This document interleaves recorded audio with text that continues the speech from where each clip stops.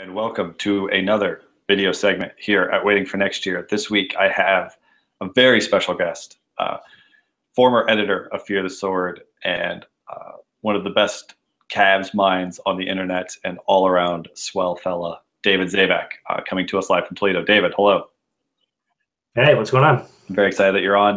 One of my favorite people in the whole world. One of the most recognizable Cavs fans on the interwebs, obviously from Fear the Sword, but also on the Twitters as well. So thank you for joining. I know that you've been a big Kyrie fan, since he's been here.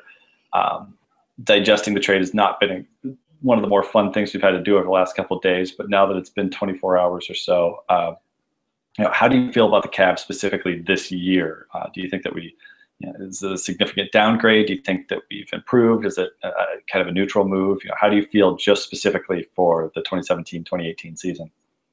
It's like a cop-out, but it's like all what LeBron James wants to do, at least in terms of the regular season, right? So there's all these reports that he's working out on an obsessive level.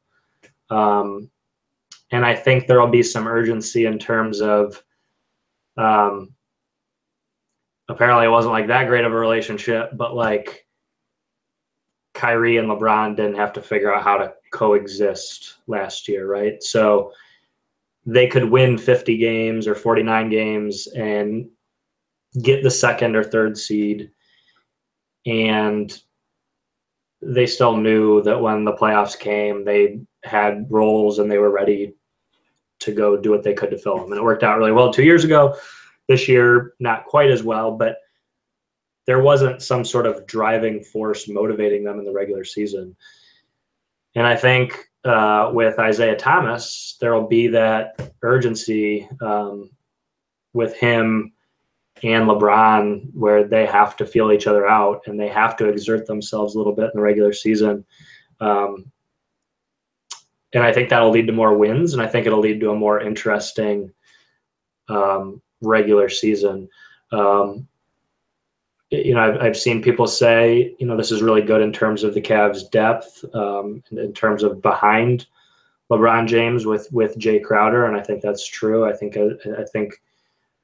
I'm not entirely sure that I am confident enough in Jay's jump shot in terms of what it's going to look like in the playoffs, but in terms of the regular season, him playing 25 minutes a game, hopefully allowing LeBron to sit a little bit more, I think that's a really nice piece that they were able to add to. So I think their ceiling is lower.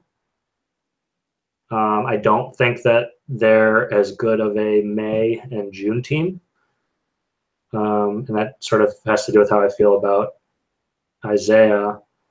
But I think they're a better regular season team, and I think it'll be a more interesting regular season in terms of turning it on a nightly basis. And now we get to look at the draft too, I guess. So I think in terms of things for people to write about and things for people to follow, this was a huge upgrade.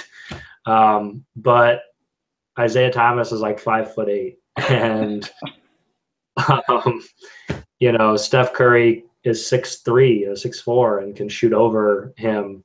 And Sean Livingston is 6'7". And I think Isaiah Thomas, I think the Cavs have given him a hard time the last couple of years.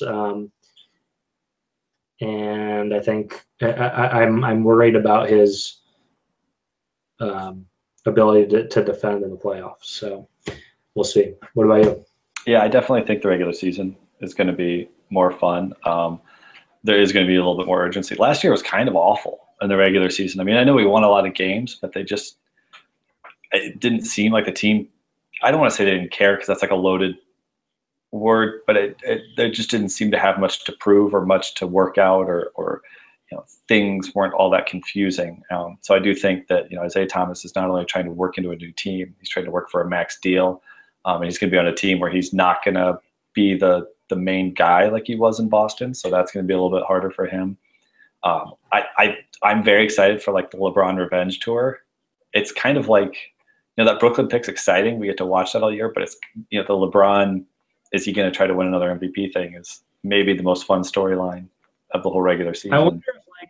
I wonder if he kind of like watched Russell Westbrook and like kind of feels like he learned the cheat code. Like he doesn't necessarily have to play 110% every night. He just has to get these triple doubles. So I feel like I wonder if you see LeBron like try and like maybe not average a triple double, but kind of go the Russell Westbrook route and start hunting rebounds. And I could see a 9 year from LeBron where he's getting like 60 triple doubles or something, and he just because LeBron's kind of the guy who like kind of would try and game the system like that. I feel like you'd find an easy way to get the MVP real quick. Yeah, like so I think you could see that. I think he would like one more. I think something's driving him, whether it's Kyrie being an idiot or losing in 5 games or some combination of those. I think the combination of LeBron trying to do that and, one last run at MVP and kind of showing up Kyrie, all that kind of stuff, coupled with Isaiah Thomas being used to being a high usage guy, also working for a max deal. Like Kevin Love might not even average 6 points this year. Like they just might not even pass to him at all. I'm just thinking about this. I know we're not talking about this, but like the king of like the tryhards, like they win all these regular season games by just like caring. It's gonna be like a pretty big culture shock for Kyrie, right? Like kind of freestyle, my turn, your turn with LeBron to Brad Stevens and this culture of like Marcus Smart, right? Like, because like he's gonna get guarded by Marcus Smart. Like he probably like this last year without Delly was probably like the best practices Kyrie has ever had. And now he's going to have to go back to like dealing with Marcus Smart. So. All right. Well, I know we were going to talk about the Cavs, but I kind of do want to talk a little bit about Kyrie in Boston because they've kind of unloaded all of those try-hard guys. I mean, that roster's that's true too. Doesn't have any of those guys, and now they're adding Hayward, they're adding Kyrie. And I know everybody praises Brad Stevens' system and all this stuff, but he's always kind of had almost like a college team, just a bunch of, like you said, try-hard guys that follow the system. I am really interested to see how Kyrie and Brad Stevens coexist in this idea of sharing the ball and running all this stuff and give the ball up, get it back kind of stuff. That's not Kyrie's game. And I don't know that it should be Kyrie's game. I mean, you've kind of driven the point home, and I'm a believer in it at this point that Kyrie goes ISO because he's really good at doing that. And he scores at a really efficient rate. And is Brad Stevens going to put up with that? Can he change his system to maximize Kyrie? Or, what we saw from Isaiah Thomas this year was his best season ever. Do you expect that from Kyrie? Do you think Stevens gets the most out of him? Maybe. Like, I mean, I'm curious to see how Kyrie's, knee holds up, I'm curious because Isaiah Thomas had a huge workload all year. Does Kyrie want to do that? Maybe he does. It'd be fascinating. I would say, Isaiah Thomas operated with a lot of freedom, and I think Kyrie will have that. But it will be sort of curious to see, does he go from 6 assists a game to 8 or 8.5, right? Because he's not sharing ball handling duties with LeBron. Now it's Gordon Hayward, and Gordon's great, but he's not LeBron, right? So, where Kyrie's game goes is fascinating, and I think he'll trust Stevens early on. I'll give a shout out to their assistant head coach, Jay Larinaga, because he went to my high school and all of that. I think he'll be an NBA head coach within the next couple of years. So the two of them, I think, are well equipped to reach Kyrie and get him to buy in. But it's weird. My thing with them is they just have to find a way to rebound. Like where, I don't know where they're going to get the rebounders. So they have Jaylen Brown and Horford. I don't know what you can get for that, but it'll be interesting. They're a really good team. I don't know how much better they are now than they were last year without a few more moves. Now, I do think they have younger and more high upside players than they did 3 months ago. So I'm not trying to be really negative about it, because I can't say, well, my thing is go collect stars and then really complain when Boston just got 2 in one offseason. I think that's really good. And I think Hayward and Kyrie should complement each other fairly well, but then you have to find a way to put pieces around it. Yeah, they also have to find a way to defend. I think losing Crowder and Bradley and just a lot of that depth, it's hard to see how they're going to defend anybody really at a high level, and that was kind of their identity last year. I mean, as far as I understood it, they were a pretty good defensive team, or a really good defensive team, and they let Isaiah Thomas score a bunch, but they're going to be losing part of that. And Kyrie, I think, is better than Isaiah Thomas. I mean, I know statistically Thomas had a little bit better year, but I think, top end Kyrie, his potential is to be even better. But without that defense anchoring all that, it's going to be interesting how it goes. They still have a ton of talent, so they'll still be good. But let's shift it back to the Cavs. You touched on this. Thomas in the playoffs. I kind of wrote him off this year going into the playoffs. I just didn't think that at his height he'd be able to do much. But he did pretty damn well. I mean, he scored at a high clip, but he did get exposed defensively. What do you expect from him? I mean, do you think it'll be a problem in the East at all? It seems like we should be able to walk through that pretty well. I'm not that scared of Boston, but I mean, is he? Yeah. How much of a bigger problem is he versus Golden State? Is his defense versus Golden State than Kyrie's? I think it's a big problem. I will say, without going back too much to Boston, I'll say, as of right now, Boston's construction is not scary to me. Do they still have some pieces to try and make it work? Yes. But no, I don't see anybody in the East that's a real problem. However, I do think you'll see some teams that are able to poke holes and sort of hint at things that will be problematic down the road. And I do think Isaiah's height is going to be a huge problem against the Warriors. And, it's one of those things where Golden State might be reluctant to attack mismatches. They got a lot more ruthless at it this year than they were a year ago. But these are NBA players. Shooting over a 5'8" guy is just not difficult for most of these guys. And, when the Warriors are 6'7", 6'8", 6'8", 6'7", they started to trust Draymond a little bit more to play some bully ball on Kyrie this year than they had the year before. Now it's on Isaiah Thomas. Is it more than a few points a game? I don't know, but you don't really have very many to spare when you're playing the Warriors. So yeah, we were already in negative points. Yeah, the margin for error is very small. And so, yeah, I mean, again, I think Isaiah might be a better regular season player than Kyrie. But in terms of, I think in terms of defense, it's crazy, but Kyrie just has more upside and is better.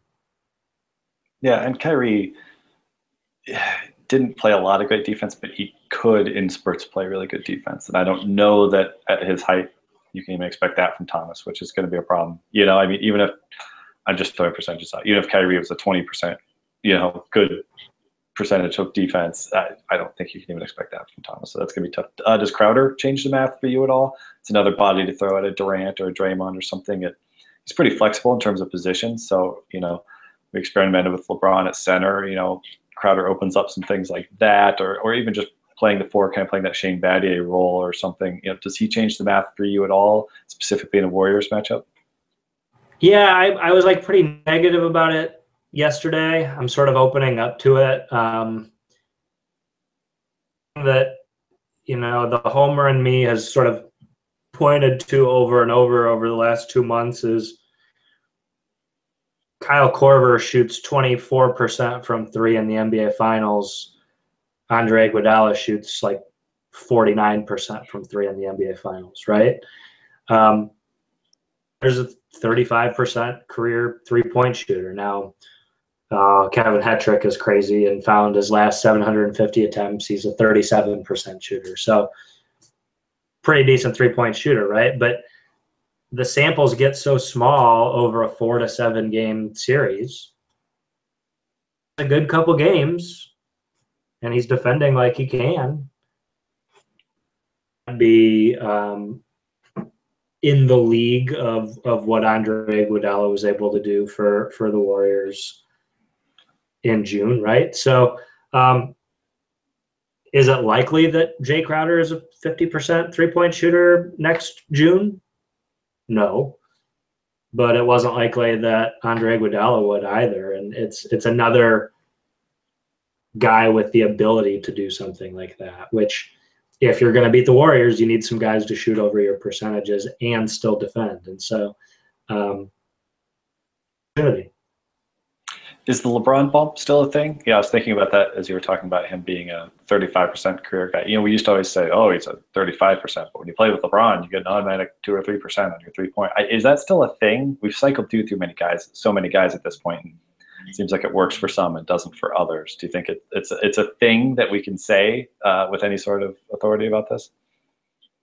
It should be a thing, but like one of the things that I think people missed the boat on with this Kyrie LeBron thing is like, and people sort of self-corrected on this, but when the Kyrie wants out thing first happened, everyone was like, play with LeBron.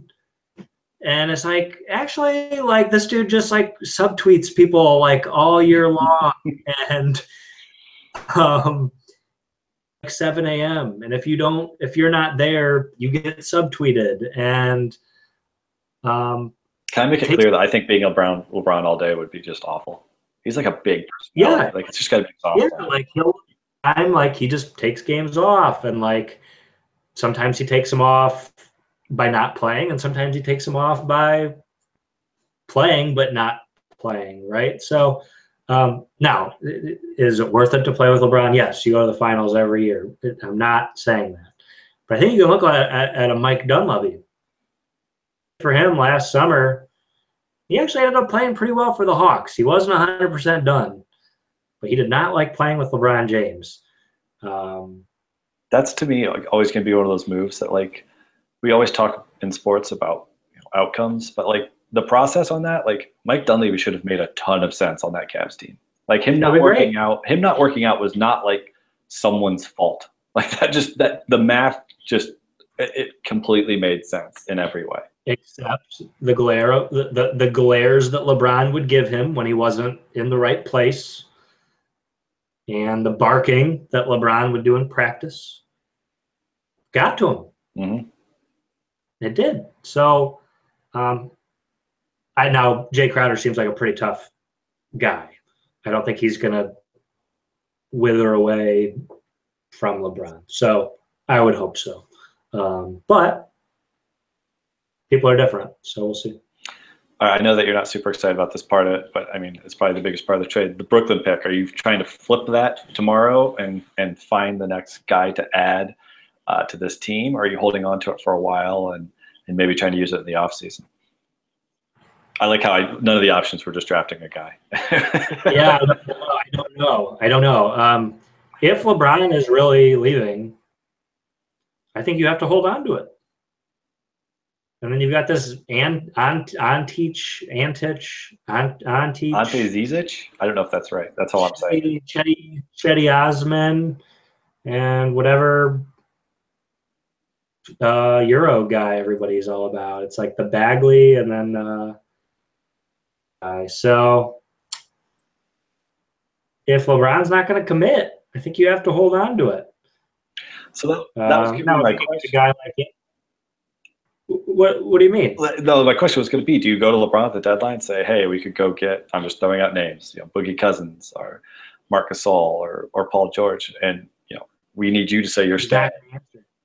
He's not going to answer. And if he doesn't answer, you don't make the trade, right? No, I would not. At that point, you have to hold on to it, and you're playing for 3 years from now. Man, what a weird year. And you better not pay. Well, then you have to think about at $150 million and what makes sense there, because letting stars walk and getting nothing back is not good. But paying a 30-year-old 5'8" point guard $150 million over 5 years doesn't sound like fun to me either. So I do wonder. Two things. I don't actually. I mean, we saw his value in this trade. He had a better season than Kyrie. I'm not saying he's a better player. I mean, obviously with Kyrie's age, his upside, his contract, his playoff acumen, he's a better player. But I don't think the gap is massive. And Thomas was part of a throw-in that included the Brooklyn pick and Crowder and Zavac. I mean, that's obviously his value around the league. And he's going to be coming into a situation where he's not going to be the only guy trying to score. So his numbers are probably going to dip. I mean, we saw George Hill barely get a contract this year. I just wonder what he's really going to get next offseason. So I do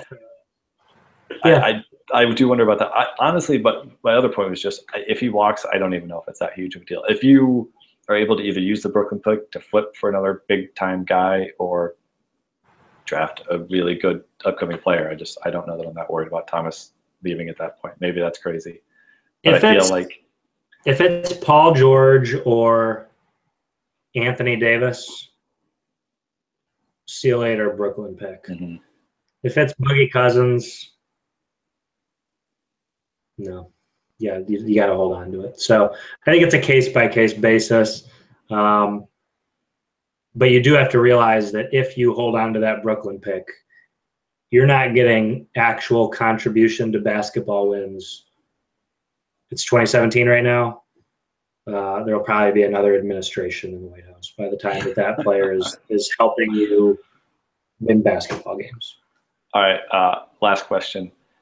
Current point guard depth is Isaiah Thomas, Derrick Rose, Jose Calderon. How many points do you think you could score as an opposing point guard against the Cavs next season? My CYO team in the 8th grade went undefeated, and I was the starting point guard. So let's start with that. We were in the D League, or maybe even the E League, so it wasn't very impressive. 0. However, yeah, it's bad. They're like collecting these dudes that I don't like to play point guard.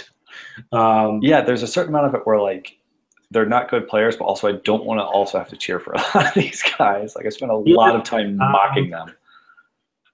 I think I did. I think I was like the only person on Twitter that like didn't freak out when there were Calderon rumors last year. Like I was just kind of like, all right, like he can just shoot threes off the bench and like catch LeBron passes. And that didn't really like bother me that much. So I don't know. I made like one comment about Calderon to a Cavs employee, and like he got really mad at me. Like just talking about the limited resources that the team has, and you know, I think people are maybe a little bit more negative on Calderon than maybe need to be. That being said, Derrick Rose, that's a Dan Gilbert signing. I mean, if you think about when that signing went down, you think about what that involved. I just don't see a basketball reason for it. I just don't want to have to cheer for that man. Just like my least favorite NBA player in the league. But anyway, all right. Well, thank you, Zavac, very much for coming on. I appreciate it. I think we've covered pretty much everything from this trade. I'm going to bug you to come on again later in the year. Maybe we'll talk Browns. Maybe we'll talk Cavs. I want to talk DeShone Kizer. Bernie Kaiser. I refuse to call him anything but Bernie Kaiser. It's too perfect. DeShone Kizer. He's going to be a legend in that town. He's already a legend in this town. He's going to be a legend in your town. I like that. They'll just have a statue that'll just go across the turnpike every week. They'll switch it back. They'll be like pointing at each other, like, yeah, like like the Sistine Chapel. Like he'll have his own Kaiser, like bridging the. Yeah.